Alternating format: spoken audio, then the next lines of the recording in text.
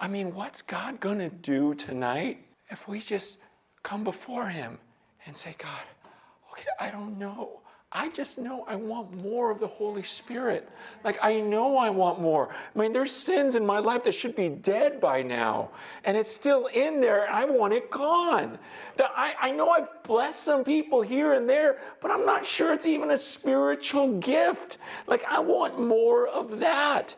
There's supposed to be power that comes upon me to be your witness. I want all of that. There's this fruit that's supposed to be in me, this love, joy, peace, patience, kindness. And I meet unbelievers that are kinder than me and that have more peace than I do and have more joy than I do. God, I want your Spirit.